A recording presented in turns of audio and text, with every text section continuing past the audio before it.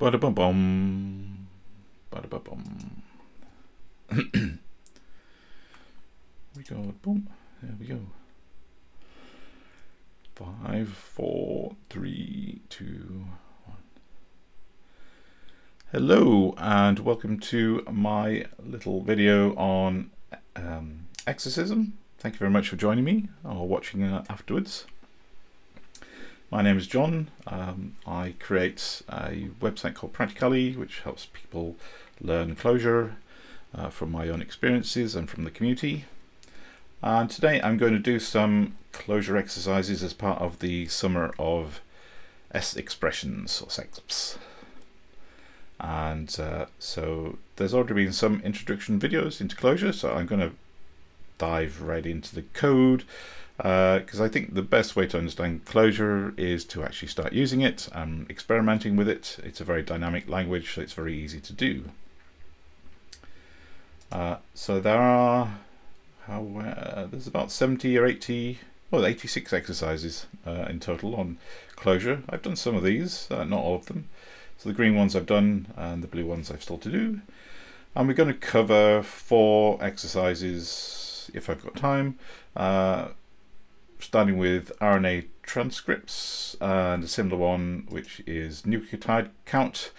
And both of these will cover kind of some of the iteration over maps and defining a data structure and some interesting functions from the Clojure core library, which there are about over 700 functions now to learn.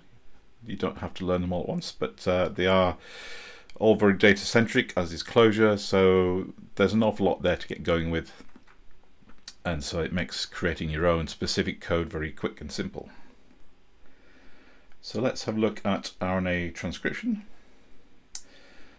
So the crux of this problem really is we want to convert from one thing to another. The first thing is DNA, and we want to convert to RNA strands. And it doesn't matter if you don't know what those are, because we are actually given a nice little conversion table. So if we have a DNA nucleotide, which is G, then we can convert that into RNA, the C nucleotide. So we've got this nice little mapping that we do. So basically we want to be able to write a function that can use this. It's almost like a state transition, and we map each character of a DNA sequence that we're given into the equivalent RNA sequence. So let's dive into the code. I've already downloaded these projects using the Exercism command line, and it's given me a project here. I've got a project open. I'm using Neovim, but there are many editors you can use for Clojure, and it's a fairly straightforward project structure. I've got source code under source, I've got my unit tests under tests, and you can see the test code is kind of matching the naming convention of the source code. So we've got RNA transcript and RNA transcript test. That way all the tests referring to the source code is in its equivalent test file. And there is a there's a configuration file here which just defines any dependencies that we want. And there's a test runner we can use. I also have in my own test runner I can set up, and Clojure is kind of built into the Clojure CLI tool that we're going to use to drive everything. So let's just hide that. So we've got the mapping here, and we've got a function. So this is kind of the starting point. We haven't actually got a solution yet. And in order to be able to run the tests, we need to have a function to evaluate. So we've got this, we're defining a function here called toRNA, and at the moment we're just returning, well, we're returning nothing. This is the argument. We're not taking any arguments yet. and we're not returning anything either. By default, a function will return nil if there's no other value to return. So let's have a look at the tests. So we can see from the tests here that each test is calling this toRNA function. And the test code is pretty straightforward. It's, again, we've got this namespace that defines this logical grouping of our tests respective to testing this RNA transcription namespace. And we're including a library called Clojure test, and specific functions from that library. We're only going to use def test and is. Def test just defines a test, and is an assertion. An assertion is defined by is. So these are both functions from that library that we've just included in there, and we can just use them straight away. And so we're defining a test with the name, and each test has its own assertion. You can have multiple assertions in here as well if you want. And we're basically saying, we're defining this predicate, and we're saying this is our expected value, and we're going to call a function from our namespace under test with an argument. So if we call this toRNA with C, we should get a G. So we need to make that work somehow. So this is the kind of main body of my code, and this does compile, so I can evaluate this. What I do is start a REPL, which is like the runtime environment. So this runs all my Clojure code. So I'm in the root of my project, and I'm going to run a Clojure REPL. You can use CLJ, which gives you a very simple UI. But I'm going to use something that's a little bit more interesting to use. Sure. Boom. Boom. And this is called REPL. So it's a REPL with REPL. And this gives a nicer user interface. You can, of course, do this all in the Exercism editor, but it doesn't give you kind of that REPL feedback, which is very nice to have. So I can actually define Clojure expressions in here, and you see it's actually giving me hints and documentation about the function calls and what arguments to give things. It's quite nice. So let's do something very simple just to make sure the REPL's working. So here I'm going to call a map function. Oh, can't type anymore. There we go. And it's making sure that it's showing me that the parentheses are matched. So here I'm calling a map function, which is going to take each value in this collection and apply this function to it. And this function just increments the value by 1. So if I press enter, it evaluates that expression, and I get my result. There we go. So rather than type everything into the REPL, we use our editor that's connected to our REPL. So just make sure that's running.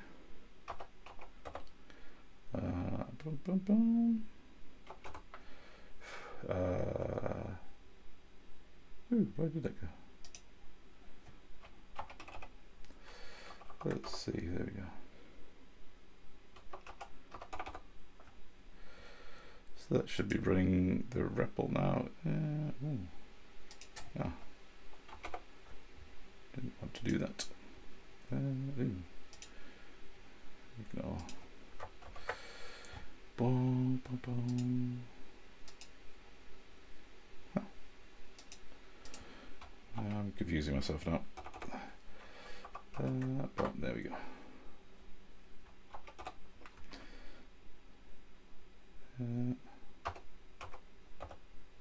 There we go.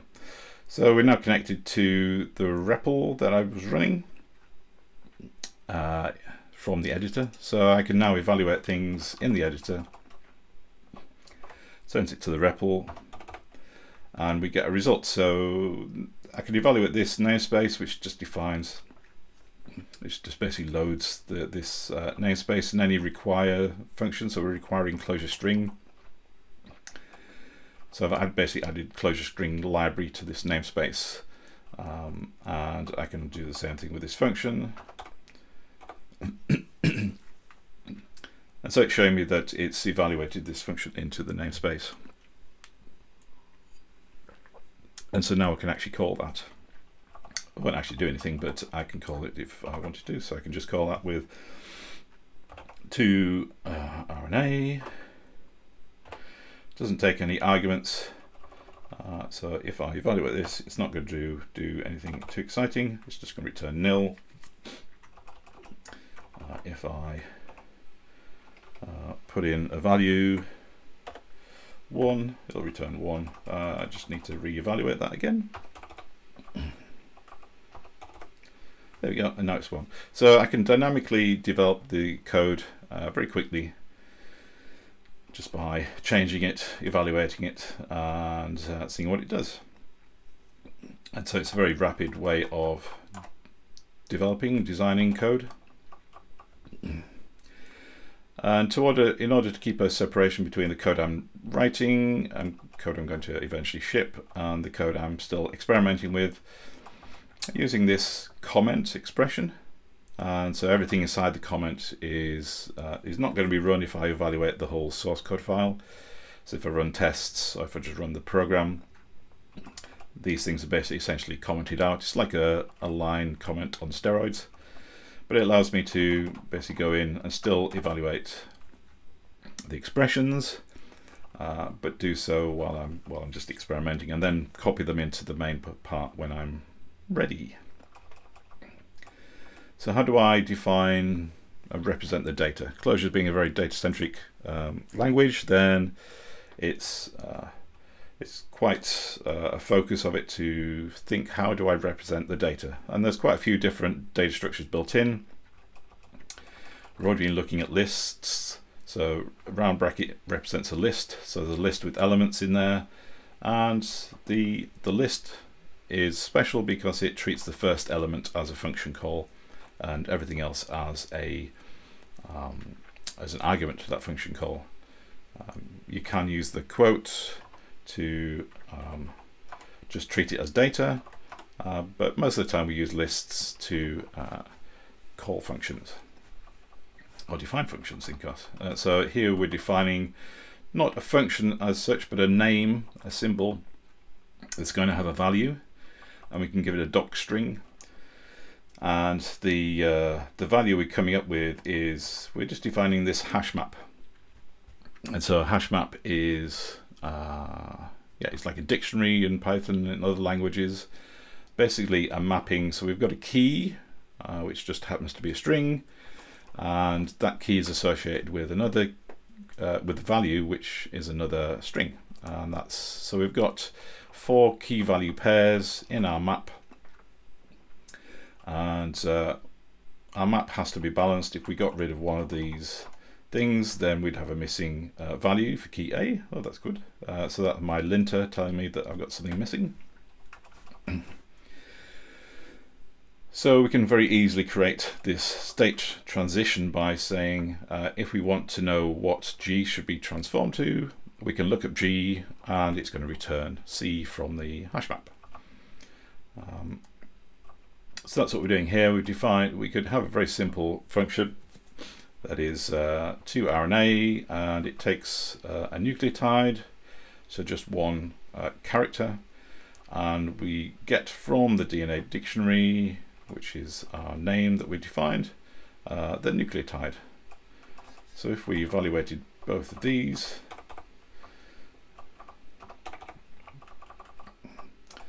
then I can call to RNA with a, let's call it G, because I know that's going to be C, and if we evaluate this, we get a result. So it's a very simple way to create a dictionary and basically have a look at table, state transition, as you wish.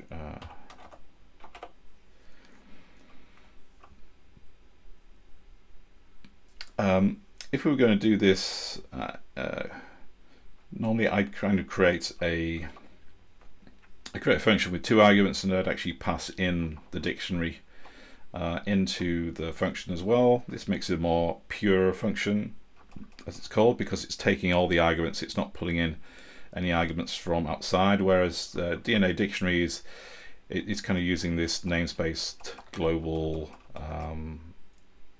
name, global symbol, and pulling that in so there's kind of a bit of a side effect there.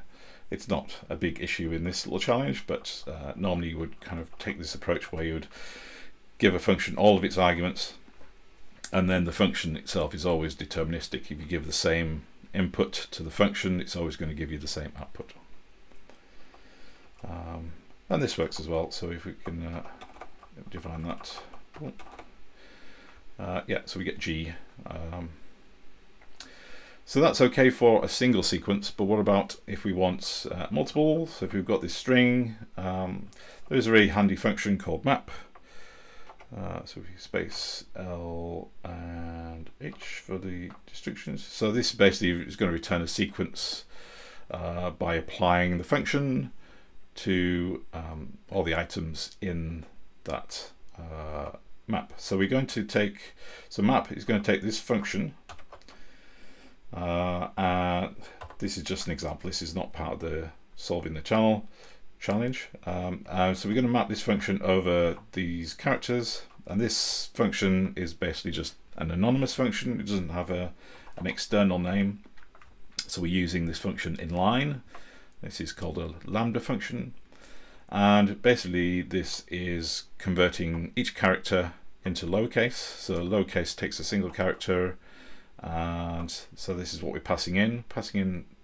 This function takes an argument of character, and we pass that character to the lowercase function, and hopefully that does the conversion. So that converts all of the characters into the lowercase equivalent. Let me do that as a comment. There we go.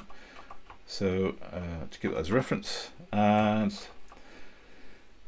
so we can do the same thing with our nucleotides. So we've got our DNA, we've got a dictionary, and we can map that over by passing each nucleotide, each character, the same thing, except this time it's going to convert it to RNA. And we can see we get 0, 0, 0 all the time. So, there's a bit of a problem. But luckily we've got a REPL, so we can investigate what that problem is. And so we do need to refactor. If we actually look at what the output was of this, so we started with a string of characters, and we ended up with a sequence of individual strings. And so it's converting when we're doing the when we're using the map. It's treating each of these elements in the string as its own value. So it's pulling out A, and when you pull out A from the string, it's going to be a character rather than a string. So when we're actually doing the get function from the dictionary,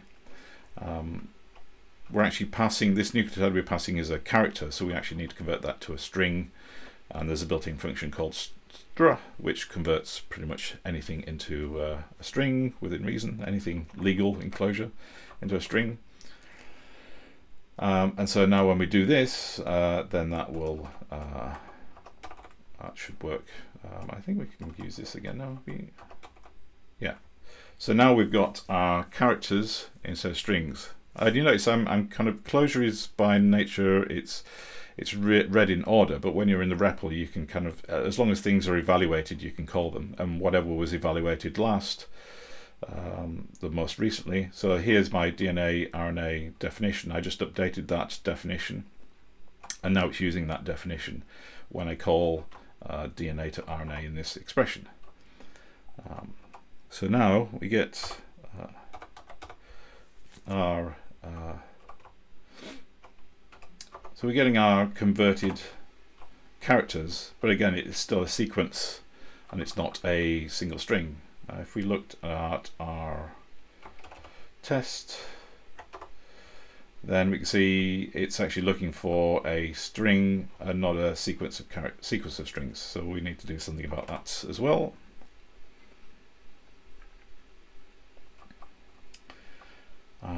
And so another refactor. Oh, I did that one. Boom, boom, boom. So I can use join to join things up. So I can do. If we take this. Whoop, take this. Boom, boom, boom. And we do. Boom. Clojure.string join. That's our expression, and so that I've just copied the result from there. Now it's complaining that string is not a function call. So this is, if I leave it as a list, it's going to complain that this is not a function call and an error. But I can use the quote symbol, which is just a shorthand for quote.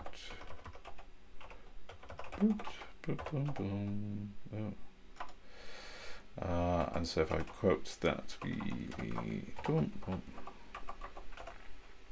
you go. So that will just treat that sequence of characters as data. It won't try and evaluate the U there, which is nice. So if we do that, but normally you would just use the actual quote character because it's simpler and looks nice. We evaluate that. Now we can see we get the single string with all the characters in. So if we put all that together in this new to_an_array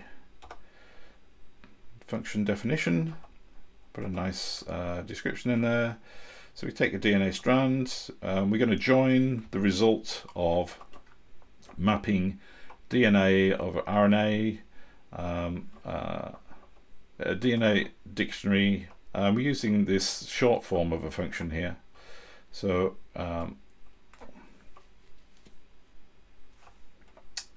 yeah, so previously we've used, where is it? There is it. Yeah, we used this. Boom.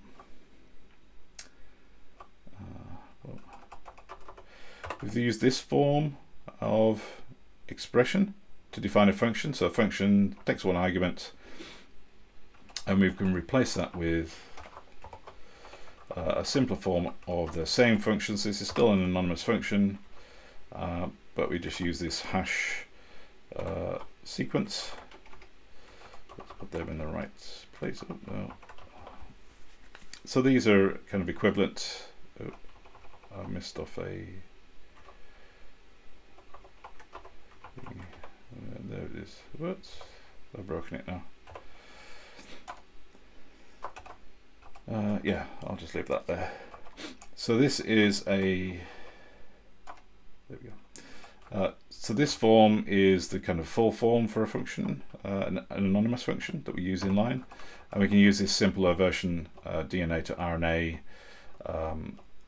So basically, we're dropping the function and the argument, and we're using these placeholders for the argument. So % is basically the argument. And it just keeps the code a little bit simpler, and it's something to get used to, but it's quite nice to use. So we're basically taking this function here and applying it to each element in our DNA sequence, and we should get the results.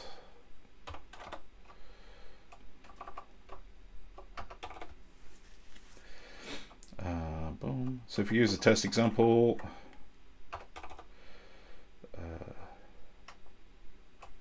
did I do something wrong? There we go.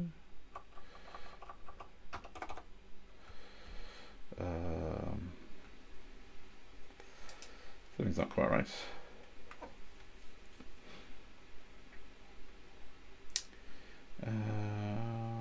Oh.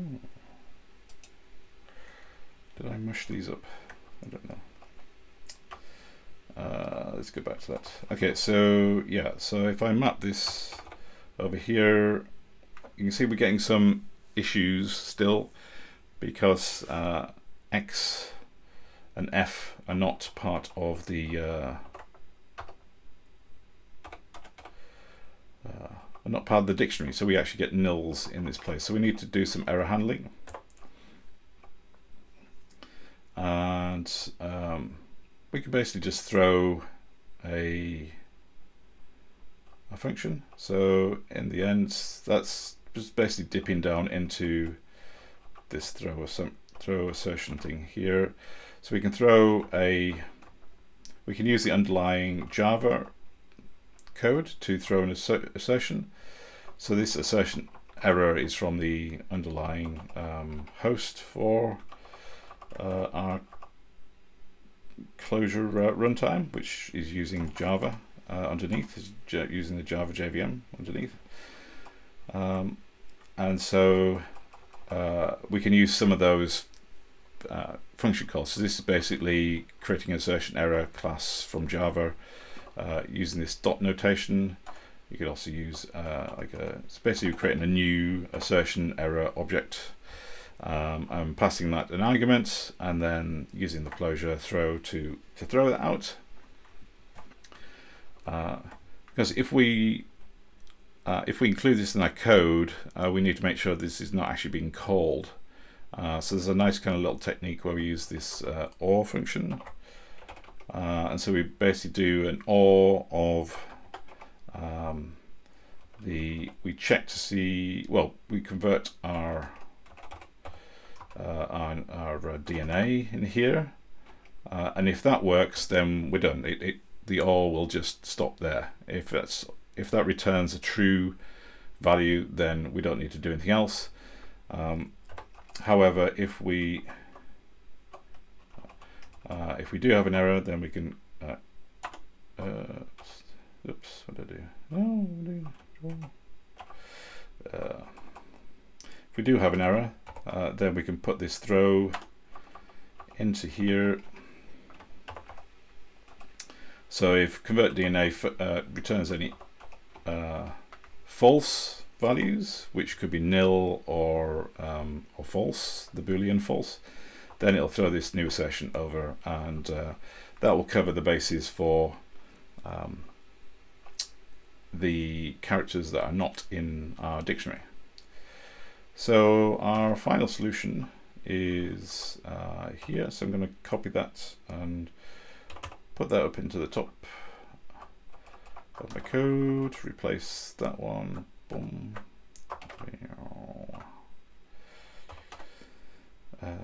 Oops, no, what? Ooh.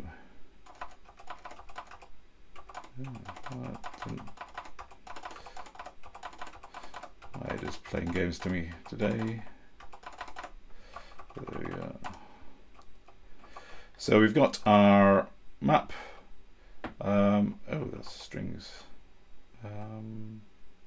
Oh yes. Yeah. So rather than convert the nucleotide into a string each time when the map is extracting from it, so when this map function is going over each of the nucleotides, it's going to convert it into a character. So we may as well just use characters in our mapping. So it's going to return a character. So we're going to look up a character, and it's going to return a character. And that way we only have to use one string function to join the finishing function at the end.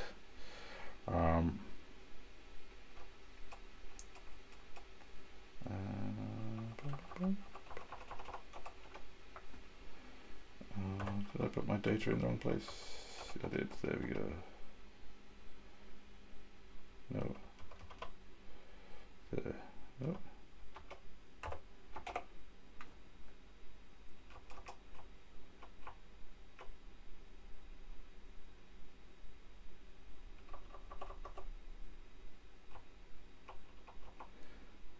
Why is it complaining?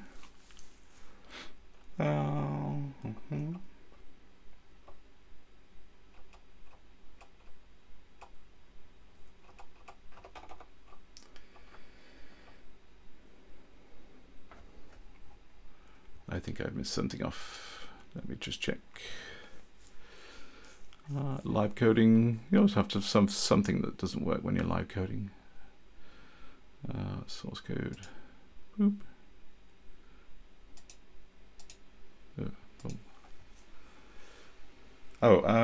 Did I DNA to RNA?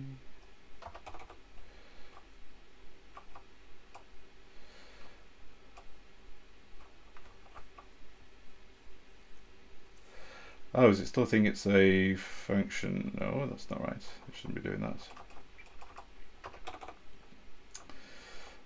Let's see if it works. Let's try that. So we go to the little test runner. It's going to run all the tests, tell me whether the code is working or not.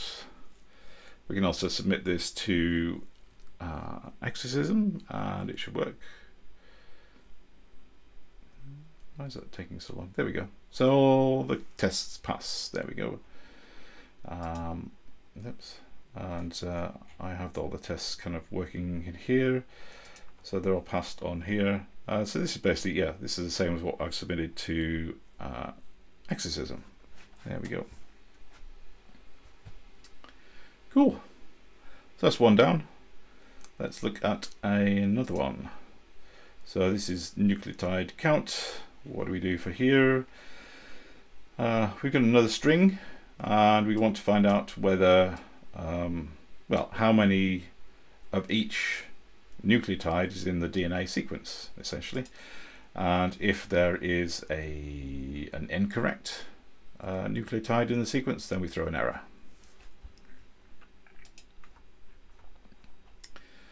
All right. So we're doing nucleotide count.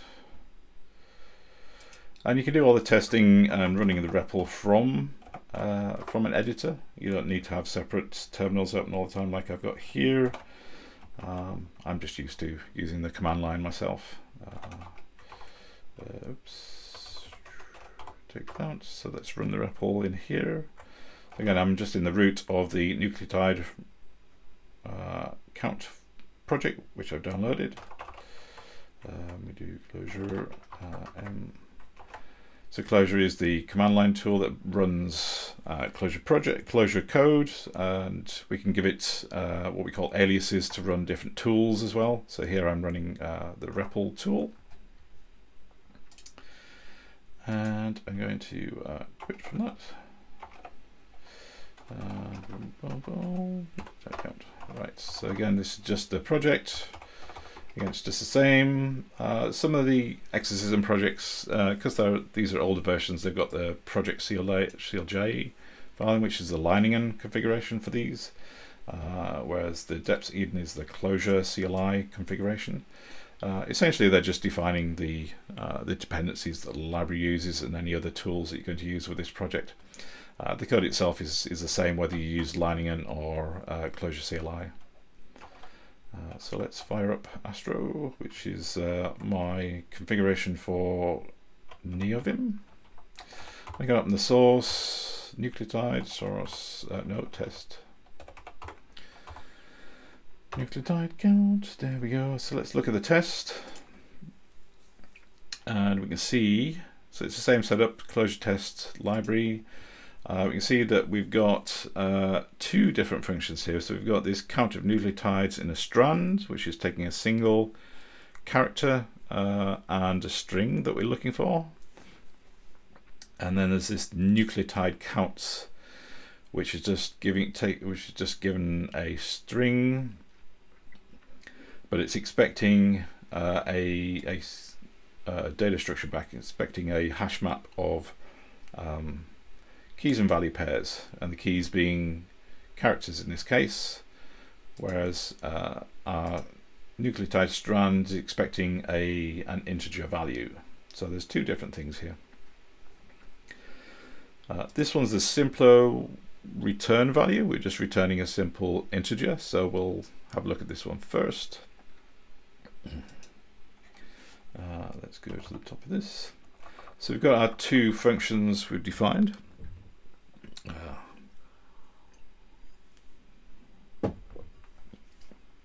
So we're going to try and solve this count of nucleotides in strand first.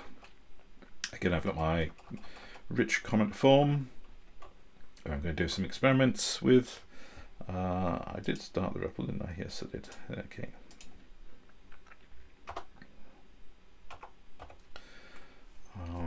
British long hair. Okay, there we go. So that's my REPL running. That's just a check to make sure it's there. I don't really, again, you could, I don't really use the buffer very much, but it's nice to kind of see some of the longer output in there as well. So we've got these two functions, and again, how do we define the data? It kind of gave us, there's no mapping this time, so again it's just, so this time it's just simple data structure. We want to know what the valid nucleotides are, because at some point we need to check whether something is valid or not, and if it's not valid then we can throw an error. So we define this with, this is our starting point. And the nice thing about Clojure is you can kind of come up with a data structure, test it out, evaluate it in the REPL, see if it works, and if you need to change it then you just change it and reevaluate it and see what happens. So it's very easy to experiment. So now we can test to see whether something's in there. So we're using this sum function. So sum takes a predicate, so we can use this anonymous function like we've used before. So basically this is a function, and the function body says is equal g, the value we get from our valid nucleotides. So basically it's going to check if g is within our nucleotide data structure. And if we do that, you can see it's true. We can also wrap g in a set, and we could use set as a predicate as well. A little bit more fancy, but it's kind of a nice shortcut as well.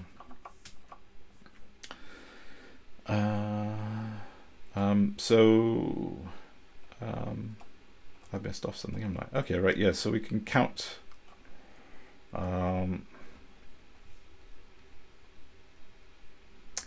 Yeah, I've got something off here, haven't I? Yes. So I was going to count the.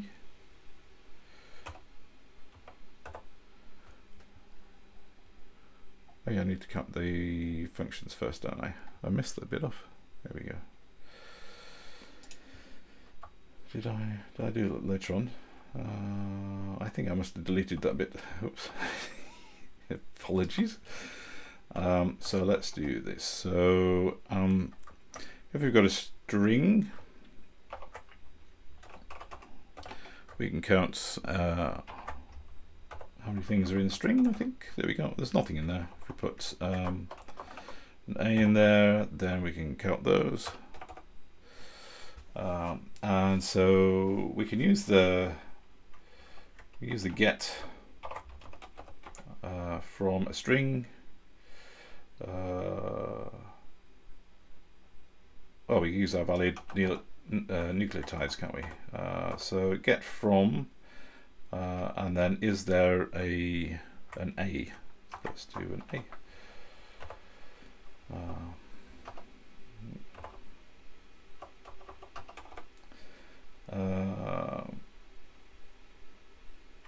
Did I do it right? What am I doing wrong?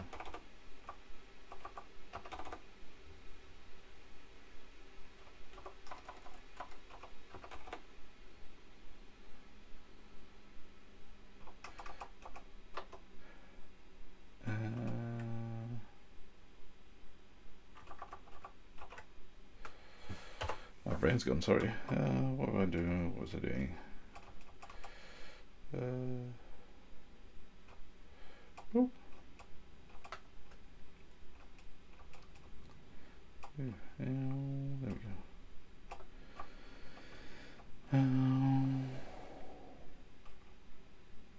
Oh, yeah, sorry, that's what I was going to do. So I don't want to get, I want to, if I need to know the total, I need to know how often it's occurring, what's its frequency. Is there something called frequencies in Clojure? Frequency, oh there is, nice, there we go. So returns a map of distinct items.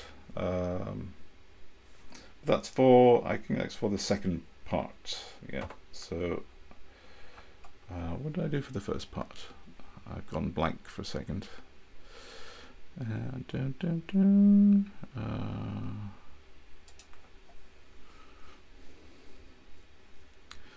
Nucleotide count. Let's look at the right one.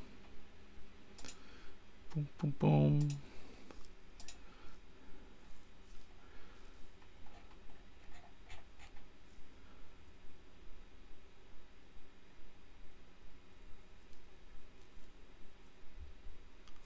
Oh, it was that one.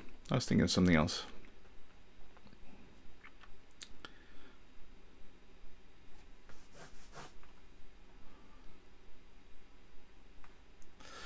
Oh yeah, yes, not frequencies. I'm thinking of something else for now. Boom. So we got a valid nucleotides, and so we want to know how many characters are in there of a specific type. So if we're given a string, let's have a look at an example that we're given. Let's take this example from the code, from the test code. It's always useful to start with the tests, and then you know the tests will pass. So if we've got this string, I want to see how often A appears. So let's come back to that bit. So let's count the occurrences. So we've got a string. Where'd our string go? Nope. No. And so we just say we wanted to know how often A was in there. What we could do is just get rid of everything else and say we only want A. So we can filter on the string,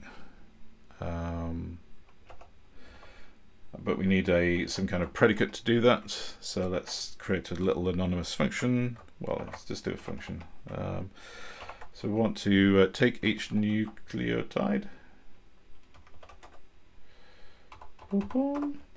and then we want to basically say, is that equal to so is equal the value we get from the string nucleotide,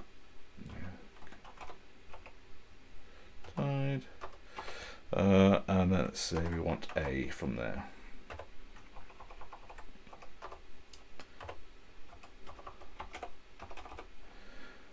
So now we see we get we get two occurrences. So we could just do something simple like count. Let's just move that so it's in the right place. The parens are balanced. And if we evaluate that now, see we get 2. So we're converting the original data structure. We're filtering out the ones, the characters that we don't want, and then we're counting how many is left. And that's nice and simple. And if we've got the valid nucleotides, then we can use this throw exception to see if it's not in there, then we can throw that out. We can throw out an exception if we get that. So we need like an if statement, which uses, let's do this. Wow.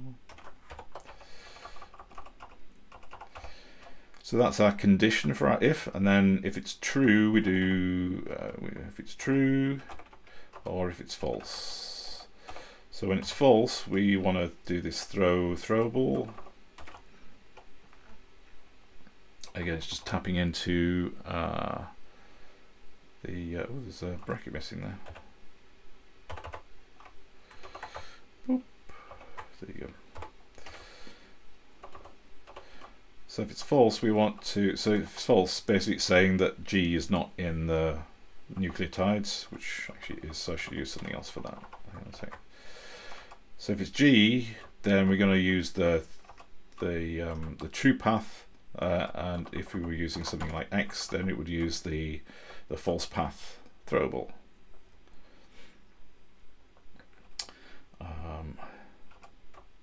So if we do that, then we get throwable in here, I think. Yeah. So now we're getting a throwable error, so that's working. Cool. So that's an error we actually wanted. Whereas if we do G, that is in there, so we should get true. We get true. So now in the path, we can use our count filter.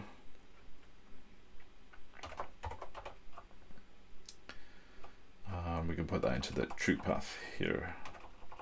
Boop. There we go. We get 2. So there's 2 G's in our. Is that right? Oh no. We're hard coding that into there, isn't there? That's yeah. We need to write a function around that. And our function was called. Not that. Our function was called this.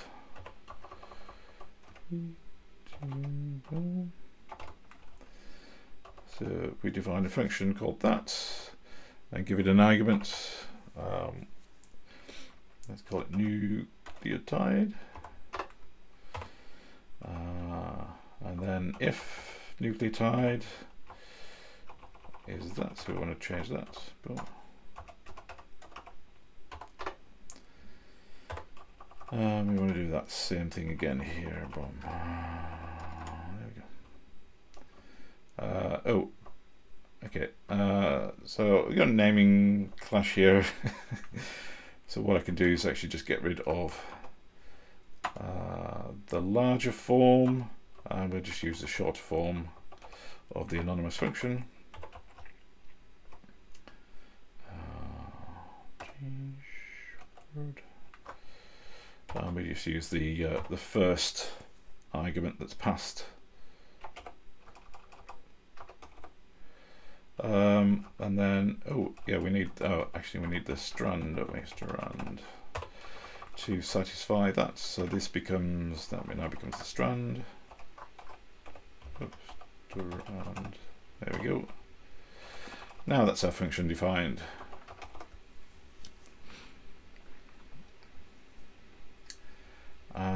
So in theory, so if we go to the test, grab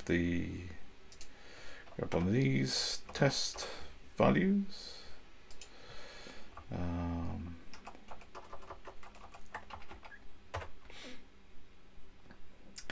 if we call count nucleotide strands, we give it a strand and then the character. What character was it using?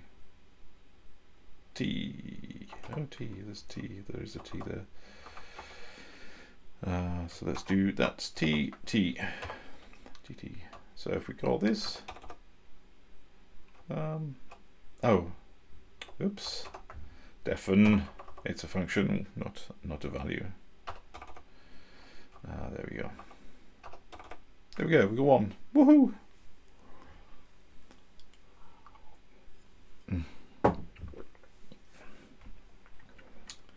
So we can actually put this function into our solution.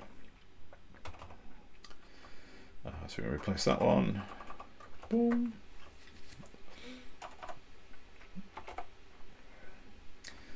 And we could go and run our tests if we wanted to. Run nucleotide count, yes. So it's Clojure. Run all tests. So this will pass some tests, it'll fail other tests. So I think it's either 3 or 4 tests it passed or failed. I can't remember which. It will tell us. It failed them all. It's done something wrong. Oh, I forgot to copy over the valid nucleotides, didn't I? Yes, that was silly. So it's trying to use these valid nucleotides, but I haven't actually defined it in the main thing yet. Good night. Where is it? Boom. There we go. So we grab this, and I can run the tests in the REPL, but it's also good to also run tests externally because it's using files. It's using the files as they are writed to disk rather than the evaluations you put into the REPL. So hopefully this should run and run a few tests. You can also use this in watch mode, so as soon as you make a change then it will rerun the tests. So it's failed some tests and it's passed other tests. Yes, so we haven't actually done this counting nucleotides, so I would expect those to be failing. And it's showing me that rather than expected value we're getting, we're actually getting nil. So we know we've still got a little way to go. Oops, wrong one. Okay, so that's part one. So let's have a look at the second function. Second function we need to solve. So we could map over the valid over the. Oh, that's where I was looking at. Okay, there we go. No, I've done that one. Okay. So we need to return this form. So how do we do that? We could use a map and map over the string that we get. But there is a nice function in Clojure called frequencies. And if you like sit back and think about a problem for a little time, we usually refer to this as hammock time. You take some time to think about what you're actually trying to achieve. Talk about it in kind of English language, and then often there's a meaningful function that has a similar kind of name than what you're trying to do. So here, if I was thinking how often does something appear, what's its frequency, then okay, that kind of gives you a hint that maybe the frequencies function in Clojure Core, in Clojure Standard Library, would actually help you solve the problem. So if we evaluate that with a test string from our test classes, we actually see the form is there. It's like, is that enough? Have we finished? Have we got success? Well, the problem is, what if something isn't there? So if we actually deleted the t from there, we haven't got a value for t. We're always supposed to have a value for each of the counts, even if it's 0. So frequencies does most of the work, but we need to do something else. And when you're counting, you're kind of counting from, well, you start with nothing, you start with 0, and then you start counting. So what if we actually had a starting condition, so saying everything is 0 until we find out more information? So we could actually just define our start condition using a map. So here, here we've got our map of characters and their values. So they're all starting at 0. And then if we merge that, so we can use the merge function, which is basically combines two maps together. And there's some examples there it gives us. So we can take the starting position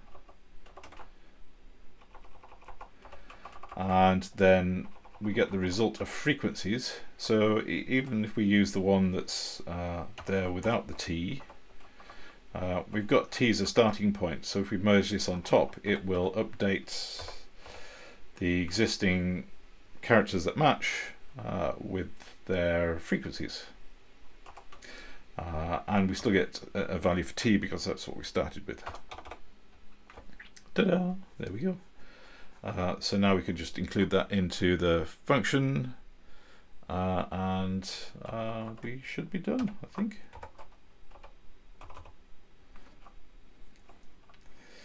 So where's our nucleotide counts? So let's,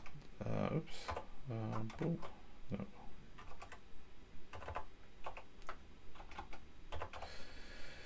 Let's see. Boom. Okay, let's run our tests and see if that actually did work. I think it does. I think that's what I submitted. Let's have a look, see what I submitted. I think I might have done this slightly differently in the...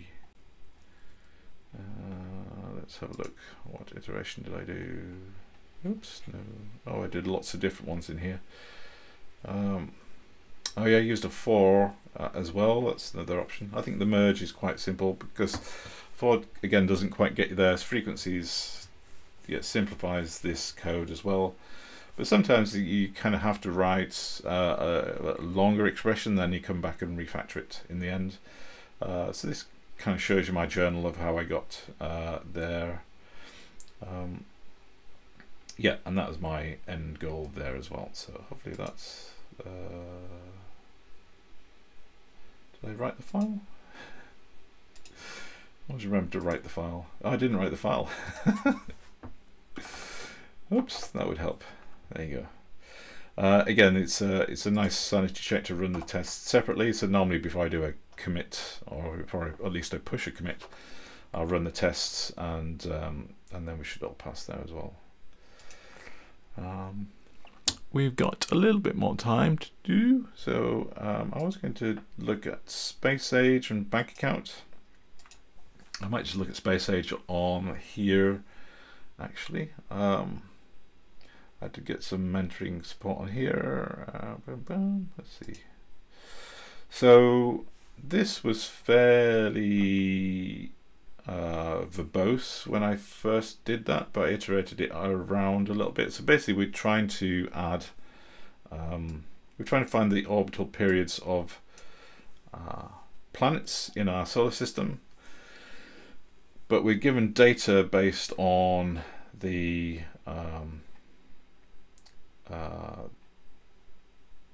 age of the Earth. So let's see, have I got that?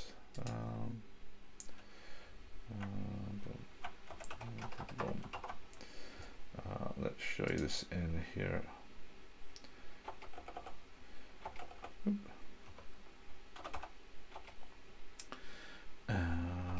want to go to space age.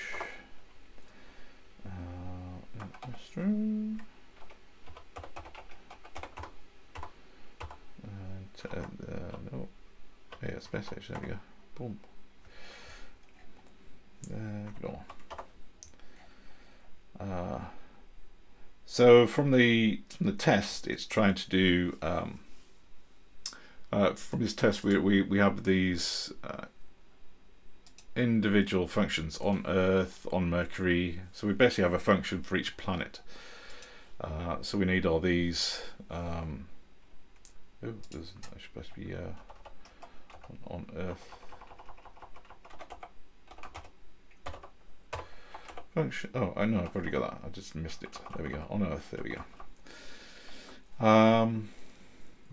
And so, yeah, what I was doing was, yeah, I was thinking about how to represent the data, and then going to calculate the total, basically the time in seconds that that something is taking to go around the sun.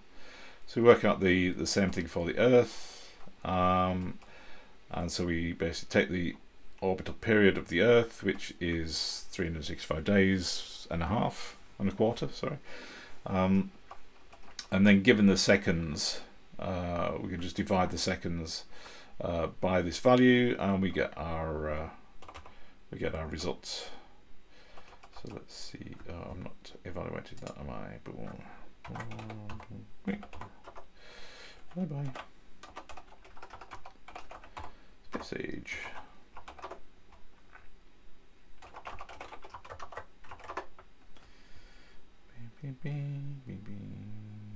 Boop.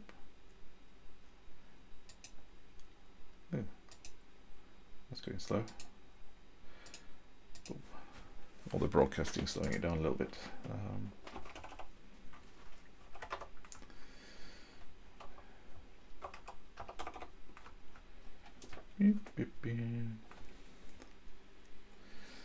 there you go. So we've got an orbital period, and if I can calculate the hours, minutes, and years, seconds in a year. But that's relative to the Earth orbital period. We can kind of generalize that into a function, and then just call seconds to years with the seconds. But we need to do that with the other planets. So what I thought was kind of creating an orbital period section, and then we have a function on Mercury which basically adds in this relative Mercury orbital period into the calculation. So everything else is the same. So you end up with on Mercury with a string, and you get the specific orbital period for Mercury, and then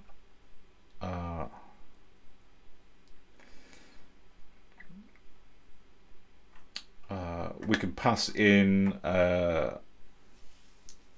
So rather than repeat all this thing, what I've done is create this higher order function. So we have function, rather than turning a specific value, like an integer, this function actually returns another function, and then that function will be used to process seconds. So this function here takes relative orbit and basically adds into the calculation. So this is like adding Mercury orbital period into that calculation, and you're then able to just have a more generic function that we can pass in each orbit into it, but the common part is done in this function, and it's all the same. And so we can do, and we have this extra function just to kind of take out some of the common things. We've got seconds to Earth years given seconds, so I've actually just pulled that out and done some pre-calculation here of what the seconds are in terms of Earth years. So again, that's just factoring out a couple of bits that would otherwise be repeated over and over again, and so I came up with this solution here, which I think is on the website. Yeah, so now we've got now instead of defining lots of common things, the only thing we've got is this call to relative age. So we're passing in the orbital periods for each planet relative to the Earth's orbital thing. So that's our original data set that we've got, and then this each of these will take relative age and inject it into as the relative orbit into this calculation and return the right result. I can see we've got all the answers done. I did get a mentor suggestion of using a macro, but I think we both agreed that that was like way over the top. And macros are a really powerful way to extend the language, but they're slightly different. They have slightly different syntax, and they're really most powerful for extending the language, for solving this specific thing. Using a function or a higher order function is much more appropriate, I think, in general. Macros are very powerful, but then with great power comes great responsibility, as somebody said once. And it also potentially adds a lot more maintenance to your code if you're adding macros all over the place, and people need to learn them when they're onboarding as well. So they can be very useful, but they have to be treated with great respect as well. And I've got about 10 minutes left. I'm just going to squeeze in bank account. This is quite nice. This is a fairly simple, in terms of the algorithm, it's quite simple once you know one key aspect of Clojure. And if you don't know that, then it's quite hard. So I have an iteration here. So basically, we want a bank account. Let's go look at the instructions. So we want an account. It can be accessed in multiple ways. We can make deposits, withdrawals, and the interesting thing is that we can access the bank with multiple threads processes. So we need to manage some concurrency. And if you watch the introduction video to Summer of Sexp expressions, then you would know that Clojure is very good at managing concurrency because it's got something called software transactional management, or something like that.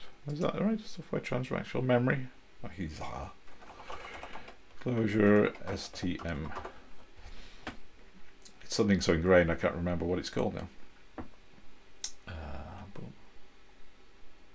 Yeah, so if you're going to look for Clojure refs and transactions, yeah, you got this software transactional memory. There you go.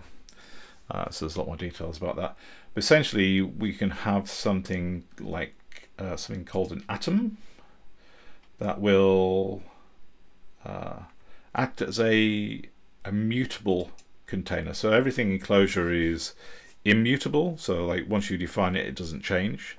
It's a bit like a string in most languages. Once you define a string, then you actually create a new string to be able to change that string. In Clojure, everything is like that except for the software transactional memory aspects. So we can define something called an atom. So our data structure here, our state as it were, we're going to define as a bank account, bank accounts, and that's going to be represented by a hash map, which itself is immutable. So once we've created a hash map, we can't change it. We have to create a copy, an alter. So we basically take the existing values in the hash map, we change them or add to them or delete them, and return a new hash map. And so we're not affecting the existing, anything that's using the existing values in the hash map is not affected. We're creating a copy of that. So that way, actually reasoning about all your Clojure code is very, very simple, because pretty much all of your code is deterministic and your values are immutable.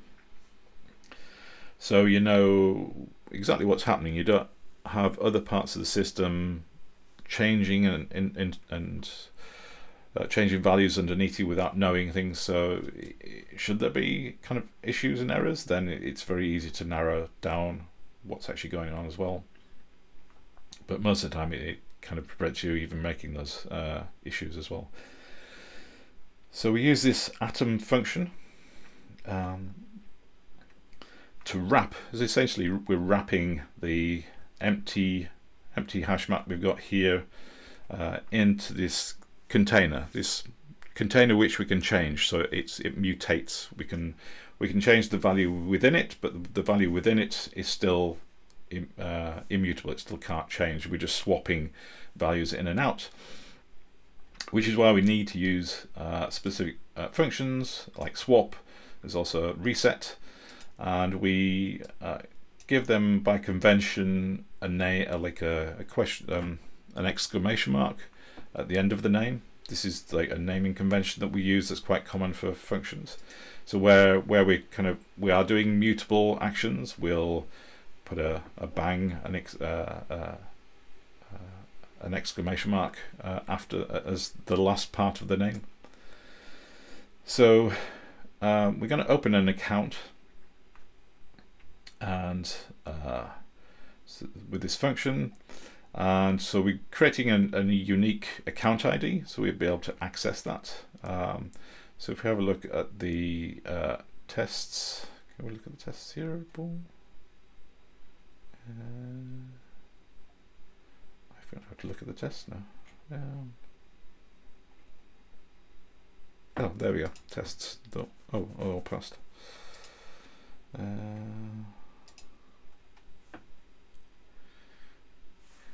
Yeah, you can see, so we're running bank account, open bank account, and then get balance. we're returning a 0. So we only need to return like the value.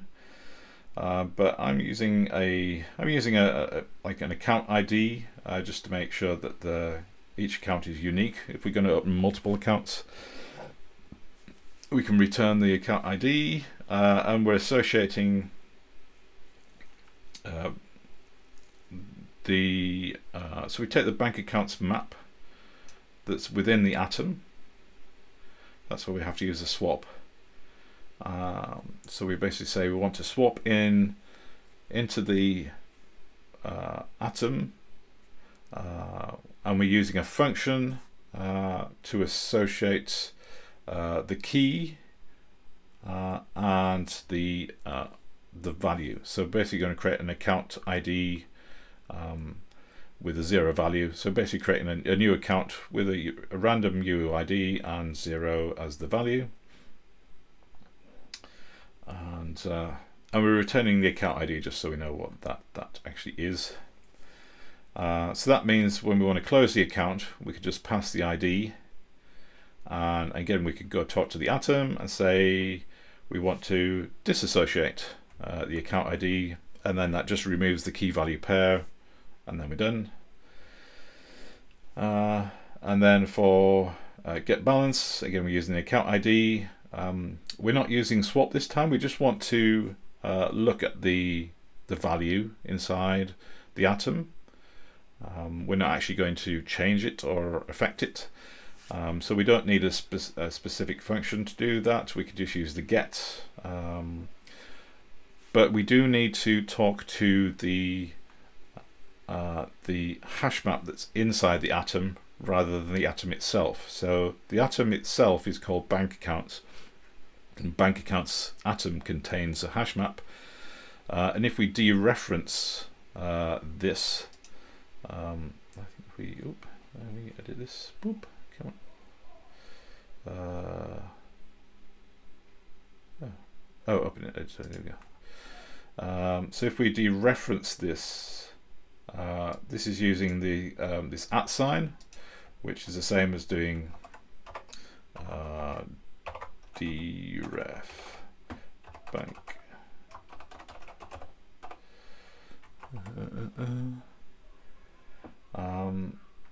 And so that basically what that does, it pulls out the hash map from the bank accounts atom, and from that hash map then we can just get the account ID and it returns the value. And then update bank account is we've got the account ID, we've got some credit we want to apply to it, and we're just doing an update function. So previously we did associate, disassociate, and now we're updating. So associate and disassociate just looks for the associate just looks for the key and swaps in a new value. Update will take the existing value, and we can run a function on that value to update it. So here we've got the anonymous function, and we're just going to take the value that we've pulled out of the existing account ID. So that will be 1 if it was a new account. That'll be 0 if it was a new account. And we're adding the credit that we passed in as an argument to that, and then so that function updates the value, and then that value is put back into the atom. And so then we can kind of do the multiple tests. There we go. So there is so you have now bank accounts that are doing things one after the other. So we need to make sure, so the atom makes sure that when all these different calls to the atom are made, then only one call can be made at once. And so it's kind of managing, we don't need to lock the data before we change it. The atom is doing all that for us. And so software transactional memory, it's a bit like when Java started doing memory management for C. It makes it a lot easier. You don't need to do any memory management here, and with Clojure using an atom, you don't need to do any sort of locking and unlocking of this value, this mutable container that we're changing. That's all handled by Clojure itself. Alrighty, that's the end of the time I've got. Hopefully you found this very useful. I'd like to thank Bobby Towers and everybody that kind of worked on the Clojure tracks. It's very detailed, very good things, and everybody at Exercism for making such a wonderful learning experience as well. If you want to find out more about some of the work I do for Clojure, then you can go to practically.li, and there's lots of videos there that help you, and some books to kind of help you learn Clojure, but also the development workflow as well, and some of the tooling that kind of helps do that as well. So practically Neovim kind of will show you how I've been doing some of the editor work I've done today. This is quite new, but I quite like it as well. So thank you very much everybody, and I will see you later. Thank you. Bye.